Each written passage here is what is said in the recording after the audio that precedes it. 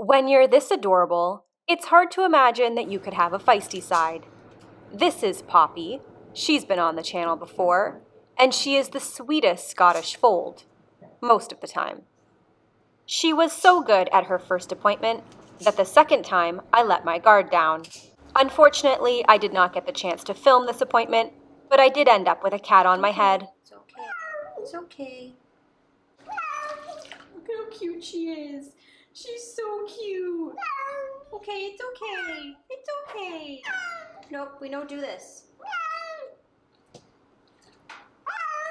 It's okay, Poppy. No, no, no. Good girl, honey. Good girl. I thought I'd try her in the cat bath today, because the last time she got upset when I was spraying her with the nozzle, but apparently the bath is worse. The happy hoodie is certainly doing a fantastic job at keeping her calm. Okay. What happened to good Poppy?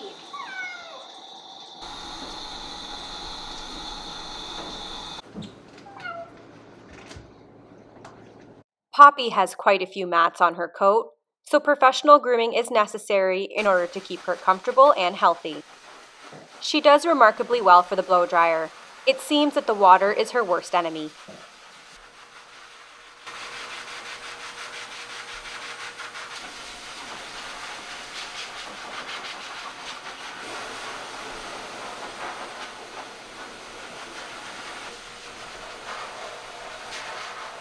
After she is dry, I use my 10 blade and I shave off the matting that is too difficult to brush out.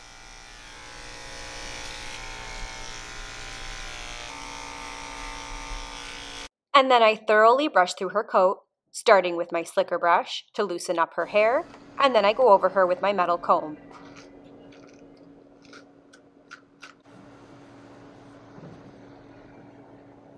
Poppy, where are you going?